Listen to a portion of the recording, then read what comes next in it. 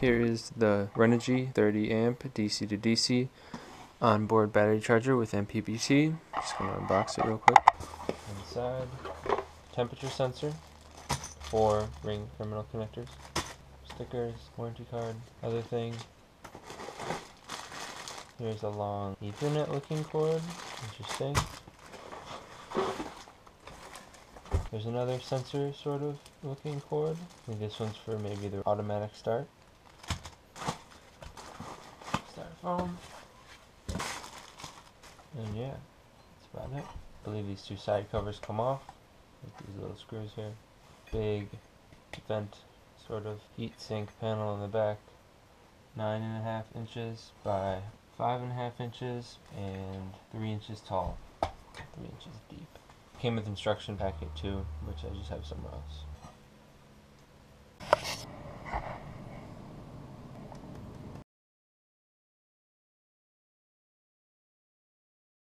Okay, the first thing you connect is the accessory battery to the charger.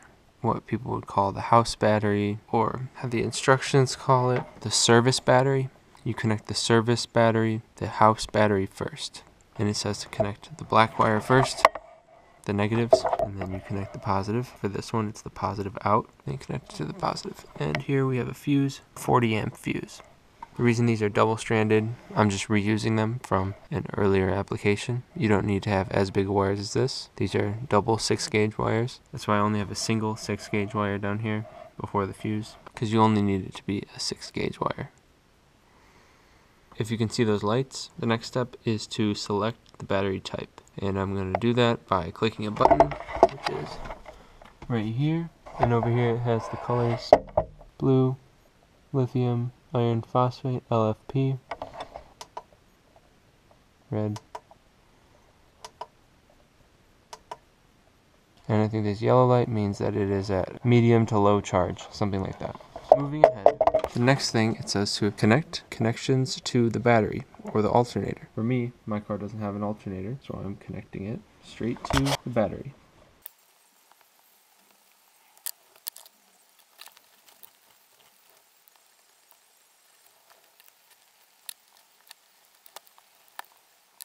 Back with the next step of the process. This red and black wire come from the battery in the back, and the negative connects to the common negative terminal on the charger, and the positive connects to the alternator slash battery. It says ignition battery. But as you can see, these two wires, they're on the back. The positive is connected right here. The negative is connected to this ground right here.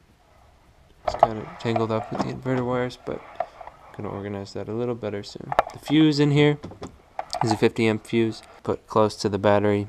Okay, now I have the signal wire. So you plug this in there, and it is running up to my fuse box.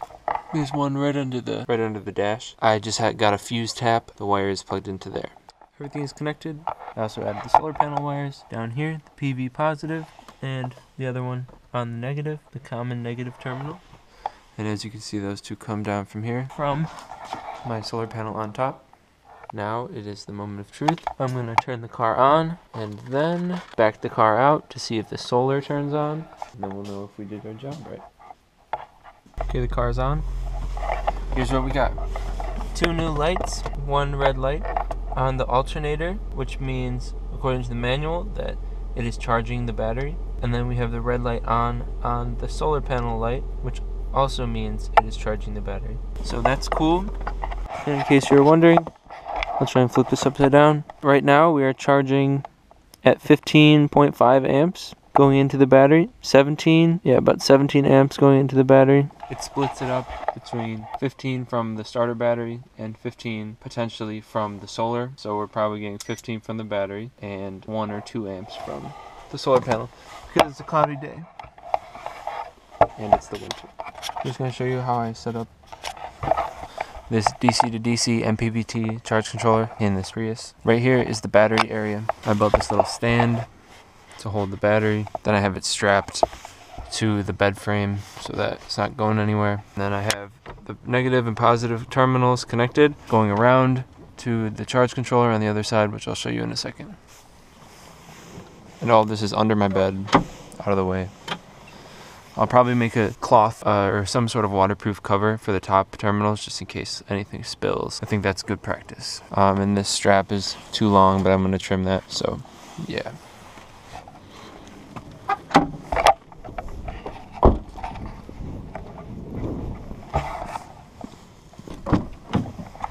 Over here, as you can see, is the charge controller. The car is off right now, but the battery is at, the yellow light means that it's at medium charge, and this blue means that it's set to the lithium battery setting. These two are off right now because these two are connected to these switches. This one here on the left is the switch for my car battery, which is how it gets charged DC to DC. The car is off right now, so it wouldn't be charging anyways, but I have it off right now. Then this is the switch for my solar wire that goes up to the solar panel on top. This is off right now, but I'm about to turn that on. Since it's daytime, I'm gonna cover the panel with my jacket. It's probably not a big deal for this small of a panel. It's 100 watt. Okay, that's pretty much covered. I'm gonna switch this. Let's see what happens. Oh, forgot. Gotta take the jacket off now.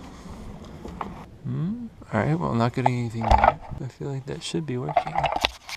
Sun is pretty low, so it's not going to get much, but I imagine it would still be getting something. So let me check. Well, just to show you, here are my two switches for the solar and the car power. Over here I have a wire going to down here, which is the temperature sensor. It won't charge if the temperature is below 32 degrees because of the lithium batteries. This is connected to the bed as well on a hinge. This is screwed on. These are screwed on. And this is held on with a little elastic on screws.